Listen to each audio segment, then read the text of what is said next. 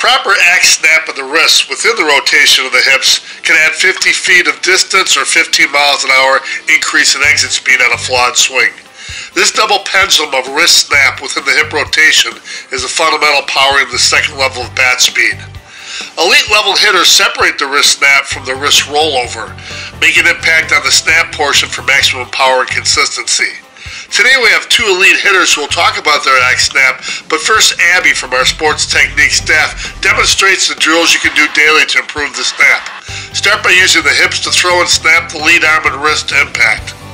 Then throw, extend, and snap the top arm and wrist to the point of contact. Next we combine both hands and use the hips to explode the hands and hammerhead to the impact point. We switch to the axe to promote the wrist snap and lining up those knuckles to get a good axe snap to the point of impact, followed by the regular bat drill working all pitch zones. The swing simulator is also an excellent tool to develop the axe snap. Hey, it only takes a couple minutes to do these drills. If you are serious about improving, do these at least twice a day. I doubt that there's anybody nationally or worldwide that hits the ball as far as this man. Lud, you're 70 now, and you're hitting great in phenomenal shape. In the wintertime, I used to cut a lot of pulpwood and a lot of firewood, and so I probably swung an axe probably 4 times more than I've ever swung a softball bat. So do you really separate that snap from the roll on your swing wall? Show us like some of the things you did with the axe handle, Lud. Like first of all, holding it, it helps give you that oval thing that helps you line the knuckles up, right? Right, exactly. Just show us a few things you do with the axe that would relate to hitting a softball. Well, if you're splitting chunk wood, of course you're coming over the top, and you're actually snapping them wrists before you hit the chunk wood. You know what I'm saying? So I mean it really gives you some. You know, it's mostly down, but you drive your hands and you create that lag and snap like exactly. Helmer talked about a few weeks ago on the show, him and Hall. I could never figure out why one tournament you'd have great production home run wise, and maybe the next tournament wasn't so good. But setting the angle, setting your angle back and keeping more or less keeping your head. If you look at a lot of the home run hitters now in baseball, their swings, when they swing, their head stays back. Launch angle's back. Their launch angle is back. And they're not, when you get your head out over the front, you start lunging at the ball, bad things happen. And anything else, you always felt like you had a nice snap? That's something you don't have to work on too much because of all that wood chopping? I think the wood chopping and then probably like a lot of other kids back then, if you didn't have anybody to play ball with, I guess you went out and took a lath out of the snow fence and started hitting rocks, picking up rocks and hitting them, So and I think also you suggesting taking a little bit longer stride on some of the balls I was skying pretty bad, but like you said, lengthen your stride out a little bit, the swing kind of came more. Then the swing stays more linear. Yes, through.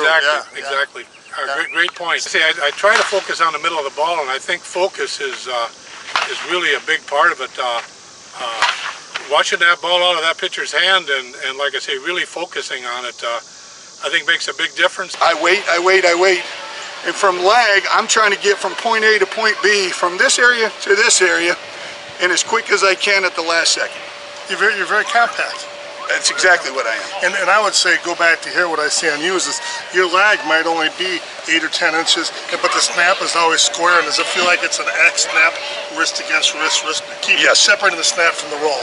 That is exactly right. Yeah, and that way you're always hitting it square. But there are some guys, Ed, who will come over the top with more of that tomahawk and over snap, but you might get a little bit more top end power, but that's hard to control, isn't it? Bob Woldike's an over-the-top snapper guy. But when Bob Woldike, again, is looking to hit the long ball, nobody in the country hits the ball any farther than Bobby Woldike. Now, he's a technician that way. And I love him to death, but he's not a technician to go back the right field line. He's not a guy that's going to dance in the box and go backside. I'm one of those guys that likes to play all fields, and I think, again, based on your individual ability and what your team is expecting of you, a lot of different correct answers. It's whatever works for you. That's a problem and the glory of having to fit these guys like yourself that played major. You, Halsey, Rulli, all the guys are coming on up, and you only get 9 home runs. So correct. You only have to be almost a more complete player than you were because there are no stadium stadium events in senior softball. Absolutely. The best teams are the guys that can catch the fundamental ones in a 5-man and the guys that can hit the ball in the park when the 9 are gone. Okay? What's the worst out you make and why is it? The worst out that you make, in my opinion, you personally, worst out that I would make is sometimes I try to outthink the game instead of just letting the game come to me, because I think I work hard at the special things, gaps and backsides. So sometimes I'll get a little too complacent and I'll try to steer the ball instead of aggressively going with whatever you call situation A or situation B. Do it with aggression. Don't get so complacent that you're such a great hitter that you're trying to steer it over there. If I'm going to go left center, go at left center at 98 to 100%. Yeah. Don't do it at 72 because you've become complacent, because 700 swings later you think you can do it in your sleep. Just to simplify, we call it 2 parts of the swing. Your counter rotation, your stride is the ba, which is done about 5%. But the boom, the boom, I always say, has got to be 90% in order to make everything time. We have it done in a 30th of a second. I think where people overswing is where they take too much ba. They take too long of a huge stride, like you're pointing out before. I absolutely agree. And the biggest thing is the mental side. Know what you need to do before you get in the box. Take a look at the defense. Sometimes we get a little complacent and they give you something and you think, well, I don't need to do that. Stay within the system of your team's success, doing what it takes to win. This thing is great from the minute you swing it. You can feel a difference, and especially at the point of contact. I mean, there's such a difference in this bat, and when you hit it right, it does its thing. I mean, it just takes off.